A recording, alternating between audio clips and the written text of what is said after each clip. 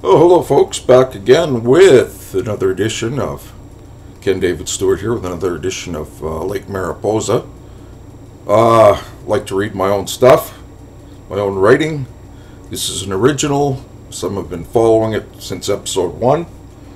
We're up to episode 12 now.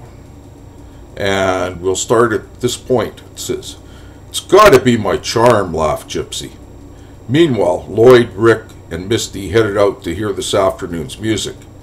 "You think Misty will be okay with that guy?" asked Rick with a concerned look at Lloyd. "Well, Rick, if there's one thing I know for sure about Misty, it's that she can take care of herself," Lloyd answered. "Yeah, she's a survivor, that's for sure," added Sasha. "I don't know how much Misty has told you about her past, but she's been through some pretty turbulent waters," said Lloyd. "Yeah, she got so strung out when she was living in California that she had to spend some time in a psychiatric ward at the hospital," Sasha went on to elaborate. "What all led up to this?" asked Rick. He'd heard the rumors before, but now they were being verified for him. "I think the fights between my ex and I really started to upset Misty. When Sheila and I first met, we were very young and very much in love. We actually had a good first year of marriage. I think that our mutual passion carried us. After the first year, however, reality began to set in. What attracted us to each other in the beginning now became sources of aggravation," Lloyd explained. "What kinds of things?" asked Rick. "Well, when I first met Sheila, she thought I was a lot of fun to be around because I'm a free spirit. After we had Misty, Sheila wanted me to provide a more stable life for the family. I tried, Rick, but it's very hard for me to change my ways. To make a long story short, Sheila and I parted ways," said Lloyd sadly. "But there has to be more to it than that for Misty to end up in a psych ward," Rick insisted. "Oh, there was. Misty became seriously depressed and started spending longer periods of time isolated in her room," said Lloyd. "She just wasn't herself," added Sasha. "She used to like going out with her friends and dating guys, and suddenly that all came to a stop.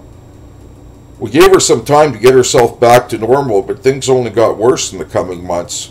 She started to neglect her personal hygiene, slept all day, began to put on a lot of weight. Misty refused to tell either Sasha or myself what was going on with her," Lloyd explained. "Then one morning, things radically changed with Misty," said Sasha. "In what ways?" asked Rick. "Well, one morning, Misty just jumped out of bed at an earlier hour. Previous to this, Misty might not wake up until 4 in the afternoon. She'd eaten downstairs for her usual cigarette and coffee, but instead of going to her room for a while, Misty went to the bathroom and had a shower and washed her hair.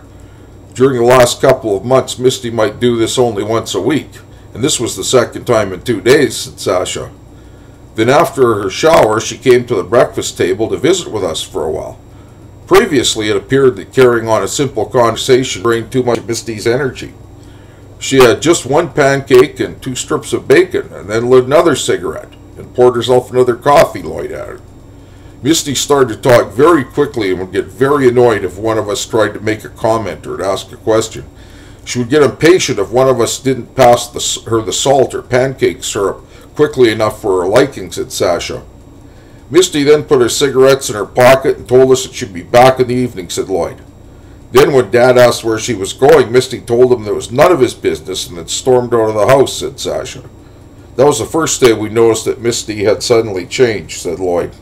"First we thought this change was for the better. After all, Misty wasn't spending all of her days in bed, and she appeared to have gotten her energy back.